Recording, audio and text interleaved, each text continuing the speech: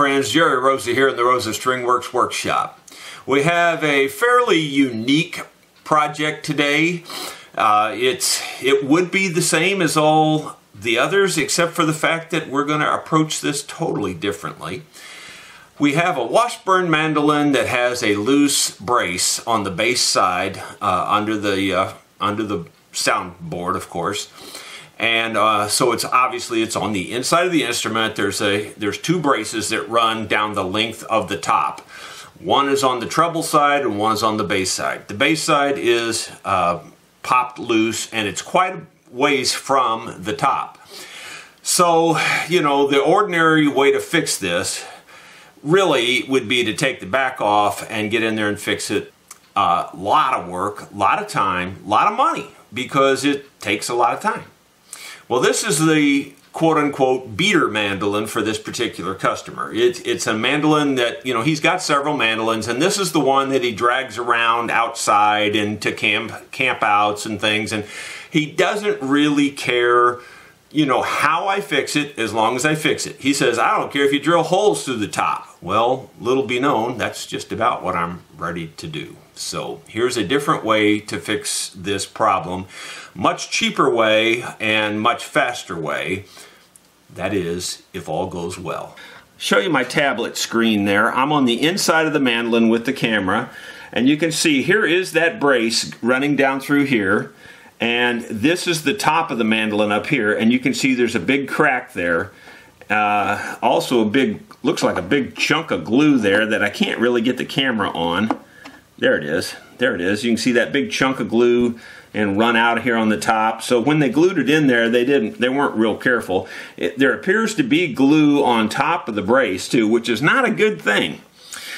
So, you know, this may be a futile effort. It may have already been re-glued. Somebody may have poured glue on the inside and just swished it around trying to think they were going to glue that or something. I don't know.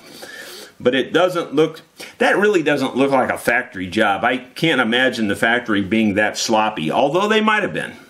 Who knows?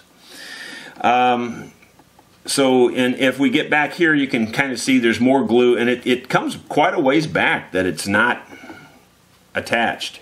We always do the simple thing first, and so the simple thing is to try to fix it from the outside, and especially since he wants to save money on this and not spend much money. It may work, this may be a total fail, but we're going to give it a shot. Here we go. Well, since we started the video out looking at the inside of the mandolin, here's what the outside looks like. It's a Washburn, dots in the fretboard. It's got a very dark finish. Almost looks like it might have been refinished even. Very dark finish. And like I said, this is just considered this fella's kind of beater mandolin. And so we're going to do the quickest, fastest thing we can do to fix it. My effort in the simplest form is just drill a tiny hole straight through here, straight through the brace. Take this little jack I have, put a wire down through there, run the wire out here, tie a nut on the end of it, pull it back through. That nut will pull the brace up. I'll just tighten it up with this and just tighten it right up. It'll pull it right up there, no problem whatsoever. It's got plenty of force. So it'll pull it up there, and you know, the hardest thing will be to get glue up under that brace from this thing in here. So we'll have to make a specialty paintbrush with a wire or something that'll get up in there, and we can get glue up underneath that brace. So that won't be easy, but if we can get glue under the brace, pulling it up tight will be a piece of cake. Now the hardest thing, besides getting the glue in there, the hardest thing will be to accurately drill a hole down through this and through the brace. How in the world do I locate where that brace is? Well, that's going to be the challenge of this particular fix. If you've watched my videos, you know that I always do this simple, quickest, easiest thing. I don't do things that are complicated. So I've never done this before, I promise you, not this way anyway, and I'm going to, this just happens to be one of those little wire ties, that's all it is. It's flexible, that's the key thing. I've got two lines drawn right on here so that I can stay between those lines, keep my angle the same is why that's important. and I'm holding it there. I'm touching the brace, and what I'm going to do, now this might be a little tricky, is I'm putting a pencil mark right here at the edge of this tape. Now if I pull this out, put it in the exact same place, then the brace should be right there, would be the corner of the brace. That would be the edge of the brace.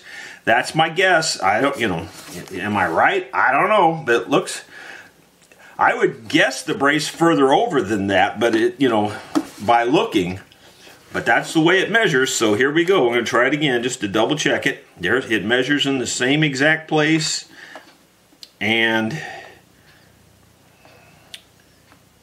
it measures in the same exact place. So I'm going to say that that's right. Now what I'm going to do is I'm going to turn this wire tie over where I've got the nub here, and I'm hoping I can hook the other side of the brace and pull it back. I don't know if I can do that or not. It's hooking it, but just barely. I'm putting a little mark on here again, or I'm going to try to. It's not very easy to get a mark on this plastic, but I've got a little tiny mark there that I'm going to keep my eye on so I don't lose my mark, and put it in the same place.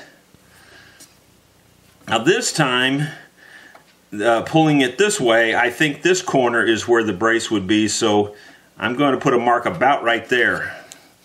So I've got a mark there and a mark there, and the brace is approximately like that. It runs through at an angle, so it's, you know, it's like this, like that, like that. But anyway, it's between those two marks. It should be.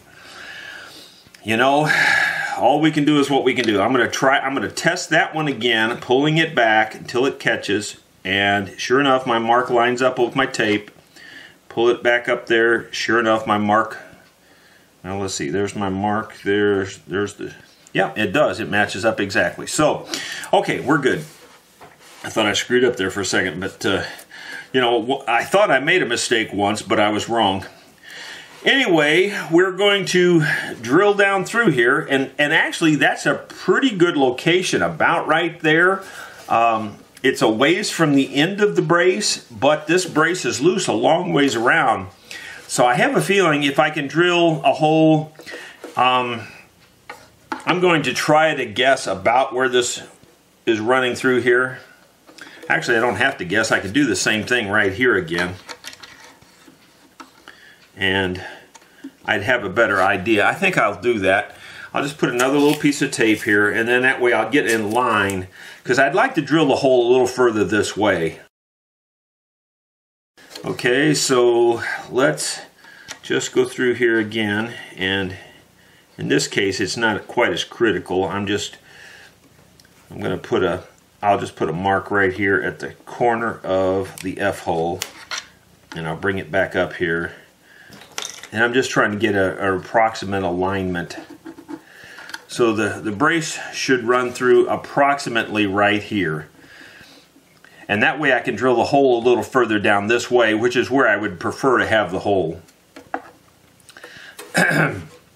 So, you know, if I line this up about like this, of course I'm not going to use this because it's not straight enough, but if I lined it up approximately like that, then I could, on this line, I could drill the hole hopefully anywhere along this line and go straight through that brace. Guys, I've never tried it before. It's a guess. It's the best guess I got. If we miss, we've got one extra hole in the top, you know.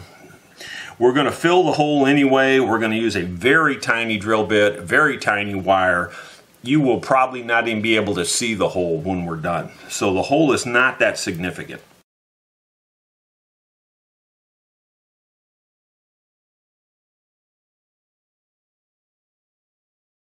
I know the furnace is running, but you heard the phone ring as I was drilling that hole, maybe. That was the owner of this Mandolin telling me, don't drill a hole through the top. No, not really. He didn't say that. I'm kidding about that part. But it was the owner of the Mandolin as I was drilling a hole through this. So he must be psychic, knowing that I was working on it. We hit it. We must have hit it exactly because I could feel the drill drilling all the way down through. So it must have hit the brace almost perfectly. At least that's my opinion or feel for it right now. You can see the hole is absolutely tiny. Even if we didn't fix it, we would probably not have a problem. You know, so the hole is very insignificant to the whole issue. So here's an E string off the mandolin, and I'm going to just poke it down through the hole that we drilled. And the hole's just a little bigger than the string. It's not a whole lot bigger. And then when you get down in there, then you just kind of poke it on down and hope that it kind of comes out your direction. And if it doesn't come out your direction, you just keep poking it down in there till you see some wire. And if you don't see any wire, then you just reach in with a magnet like this, and eventually you'll get a wire. There it is. I got the wire. It wouldn't cooperate for nothing, especially on camera. So all I did was reach in the hole with this magnet and grab the wire. It's really simple. I don't think I caught that on video very well, but not much to see really anyway. Okay, so we got the wire all the way through the loop here. Got both ends of it.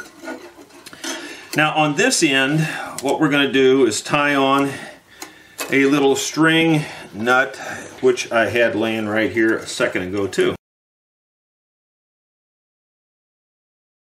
This is probably best done with a pliers or something like that so that you get a really tight twist on it.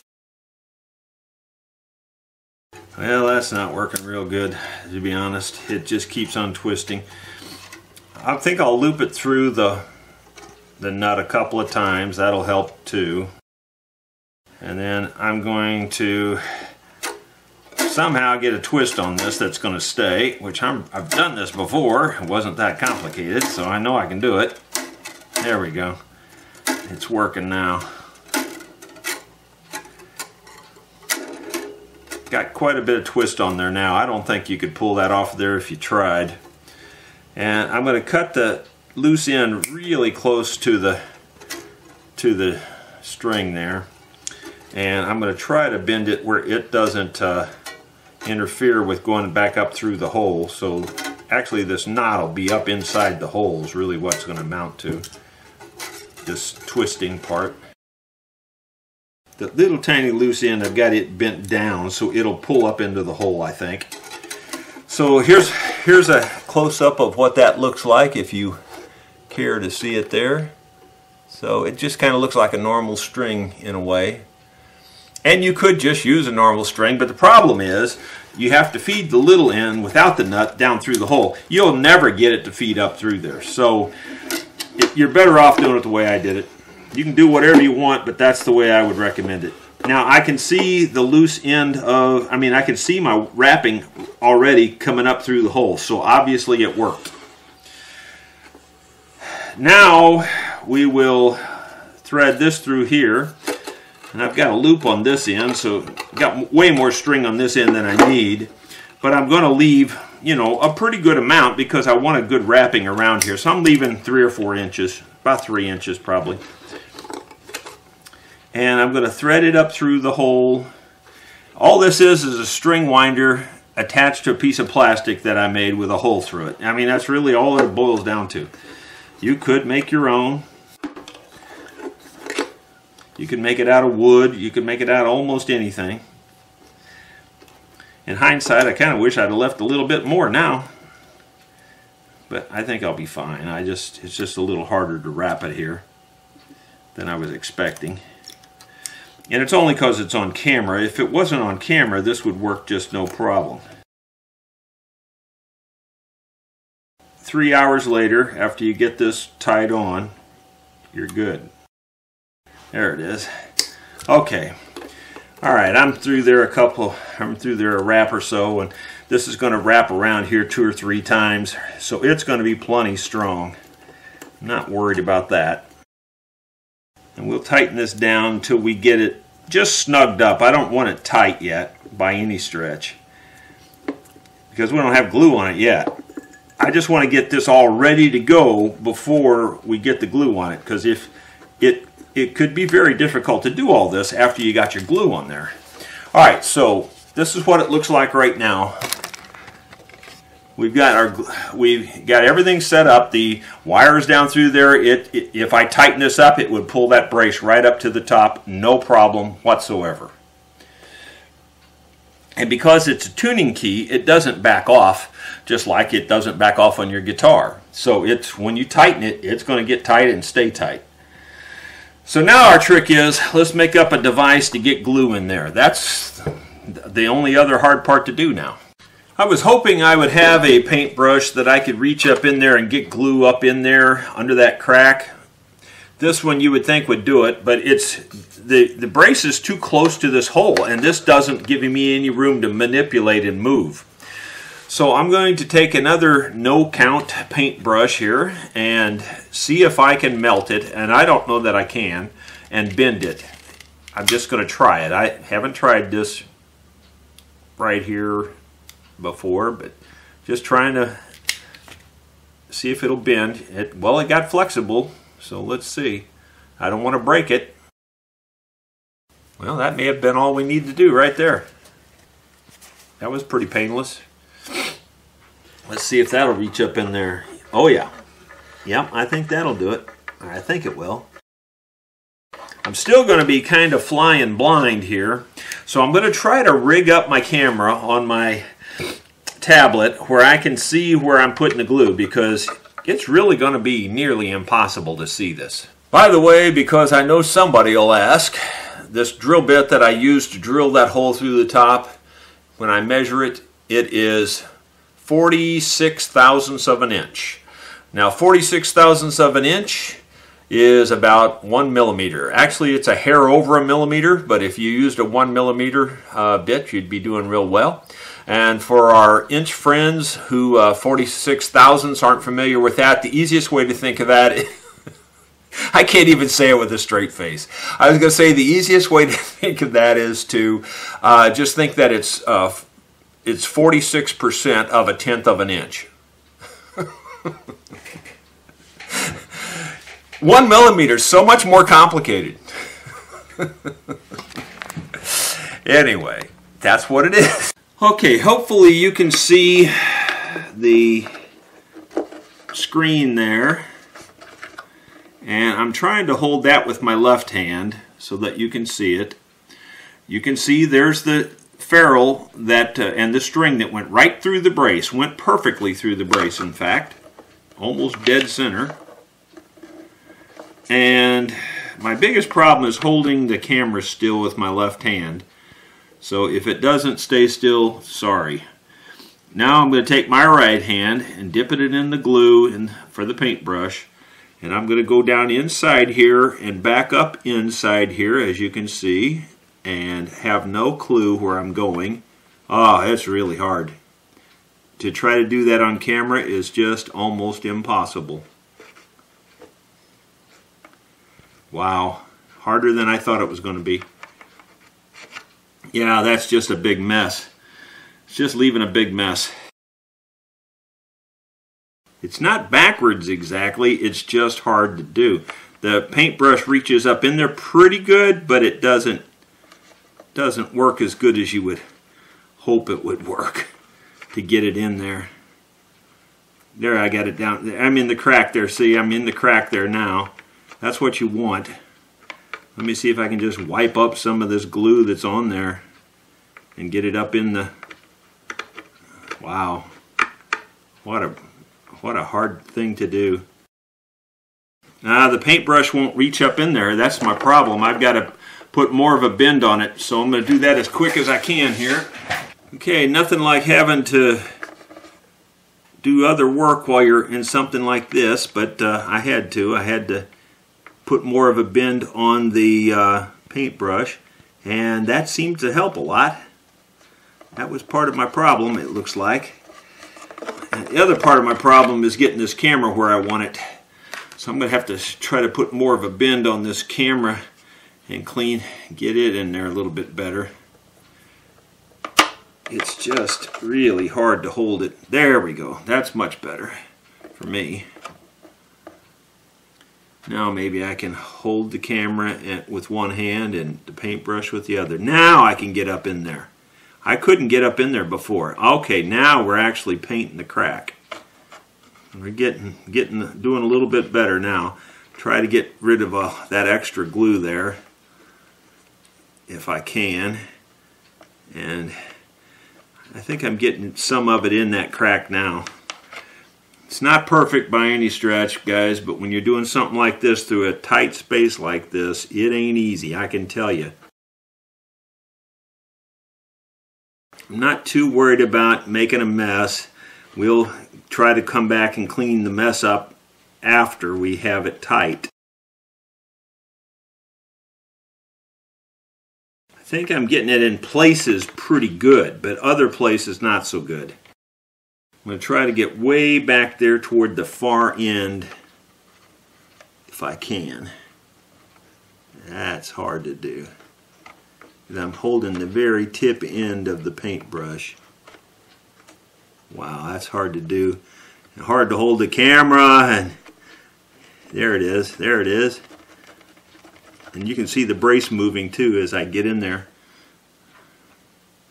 Try that again.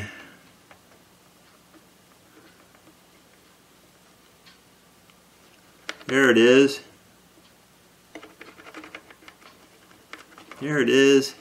I'll tell you what, I think I've covered it pretty good, really. It's about as good as a guy can do in circumstances like this.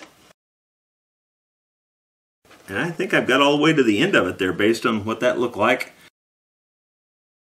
Alright, so let's just see what happens if I tighten this crank down now. If I start to tighten that down, I think, and I don't know if I can do it with one hand and keep the camera focused, that's the problem. It doesn't want to do this. I think I'm turning it the right way. Yeah. I think you're going to start to see it tighten up there and squeeze out here in just a minute. Yep, there it goes. It's starting to tighten up. And hopefully we'll see squeeze out. Yep, starting to see a little squeeze out. Not much, but there's some.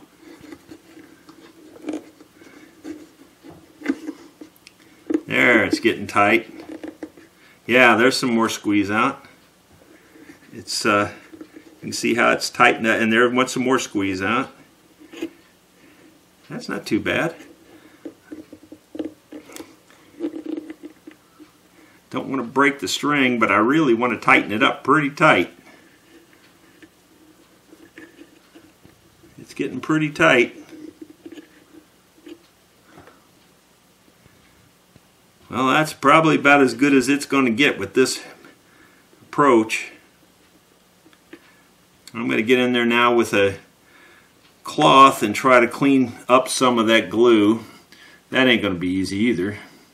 Actually, I'll probably just use the same paintbrush in water and just get in there and wash it and just keep cleaning the paintbrush. That's about the only thing I can do, so I'm going to try that. Cleaning up a spot on the inside of the back that fell down that I can see through the sound hole. Pretty much got it already. Just cleaning it up a little bit better. Okay, so let's go back up to the surface there. That's not doing too bad a job. At least it's not leaving big globs in there like we have. Yeah, we're doing all right. It's not perfect, but for the method we're using, it's a pretty good method. Gotta remember, some of those big glumps were already in there. That big glob right there was already there, so I can't get that out of there. But I'm getting almost all of my slop out of there, believe it or not. There'll probably be a little bit left. A lot of that's dried glue from a long time ago.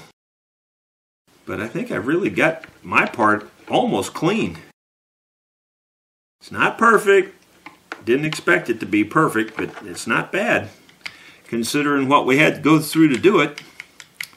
And that didn't take very long. So I hope you enjoyed seeing how I did that. Here we are with the mandolin. I've already got the camera inside. You can see here on the screen, there's the brace. We'll bring you around here where you can see the screen a little better. I'm going to actually, I kind of wanted you to be able to see what I'm doing here at the same time. And I'm getting ready to loosen up the wire, and you know, we can watch the brace then to see if the brace holds there. I think it's going to hold, but then again, I don't know, because it was hard to tell if we were getting glue up in there. Okay, it's already loose and nothing moved on the inside, so we're looking good so far. I'm just loosening it up some more. This is very loose, you can see. And I see nothing moving inside there. I'm just going to take a little wire clipper here and just go ahead and nip off the wire on the outside so I can get this out of my way. Now the wire is still sticking through. I'm going to see if the nippers will push the wire down through or if the glue's got it stuck. No, it actually went down through. I'm kind of surprised. Kind of thought it would be stuck. But you can see if you're watching the screen here, you can see the bead came down. I'm trying to get the camera back into best place there. It's very hard to manipulate that camera from the outside here, but there you can see it's sticking down about 1/4 inch. I'm going to go ahead and push the wire on down through there if it'll go. It's not going, but well, I may have to. The wire's not going. I don't know why it's not going exactly. Hoping I can push it the rest of the way down through there. It's loose on the inside, you can see, but for some reason it's gotten stuck right there and it doesn't want to go any further. I think it's the little wire end there on my, up here above the mandolin. I'm going to just cut it off and maybe it'll fall on through then.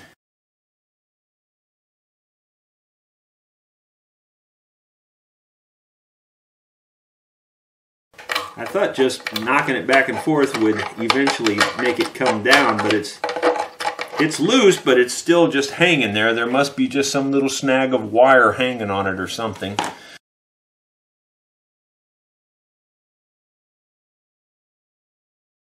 Oh well, I'll get that out one way or the other. But it does look like the brace itself is holding, at least for now. We'll have to put the strings on it and see if it's still holding. Well, if I'd have had that little tool there to begin with, it would have been easy to reach in there and just pull that out of there. That's what I did. So anyway, it came out no problem. Now we do have a little tiny hole there, obviously, but the hole is pretty small. So we can fill that, dye it, and you know, I don't even think you'll see it. As a matter of fact, it's kind of funny. There just happens to be a matching speck right there that's not a hole. I did not do that. So this, you know, it just kind of matches across there. Kind of odd. And there's even some more. I think this has got, this actually does have these little distress marks in there. So, you know, if I just darken it up, I doubt you'd ever notice it because it matches these other little dark spots that are on the mandolin. I think this was intentionally distressed. I think you can see that in the wood there. It's distressed to make it look old, and so that's what those little marks are, and therefore if I just darken that up, I doubt you'll even be able to tell it. But I think I'll go ahead and fill it and then darken it. A viewer sent me this Timbermate wood filler, and it's really nice. He says I should use it for pore filler also, but I don't know, that seemed weird to use that whole thing on a great big instrument, you know, to spread that all over the whole instrument. Seems like, I don't know, it just doesn't seem like pore filler to me, but you know, he claims it works, so I'm sure it probably would. It's very, very good wood filler. I like it a lot. I'm not sure I would like it for pore filler though, especially on woods that you're not going to stain. They say you can get it to match the wood, but I doubt you're going to find anything that's going to match Paduke. Well, I've touched it up now. Can you see the hole now? That's it right there. You can see it, but you got to really be looking for it. It doesn't stand out near as well as the other little marks that are there on purpose. So let's string it up and see if the brace holds. Well, hopefully you can see that we have the mandolin up to pitch there. If you're familiar with playing a mandolin, just doing that you can tell it's up to pitch. So let's go inside and make sure that it's still holding, and it looks like it is. As far as I can tell, it looks fine. There is still a lot of old glue there that was done from another time, but as far as I can tell, it looks like it's holding just fine. Because it was loose all the way back up here to that big glob of stuff. It was loose too, and that's, you can see that it's connected back to the main glob that it used to be connected to. So it's up as far as it used to be, let's put it that way. And it seems to be holding. There's no way to know with absolute certainty that that will hold forever.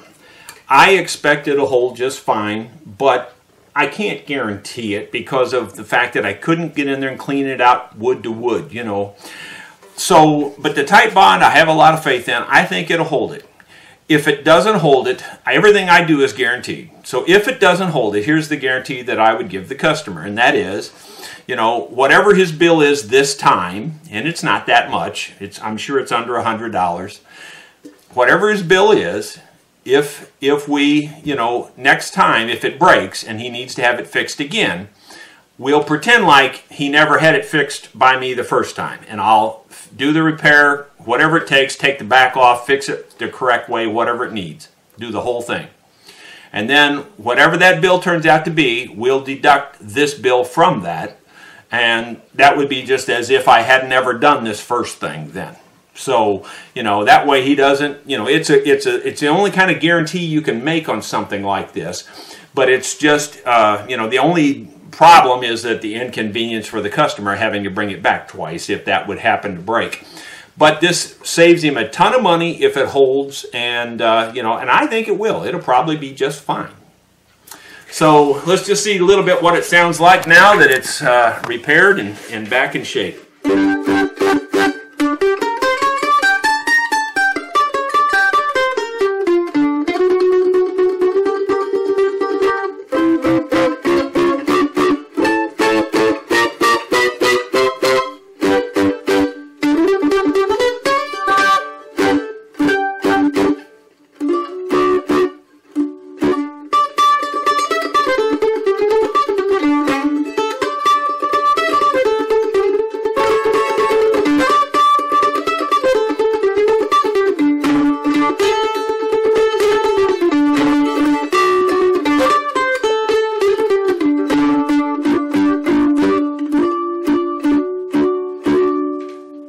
Sounds pretty good. Well, I hope you enjoyed that quick fix. If you're not already a subscriber, please do so now. Click that subscribe button. And then after you click the subscribe button, there'll be a bell icon right about in the same location. Click that also, and that way you'll be notified of future videos. Thank you so much for watching. Tell your friends.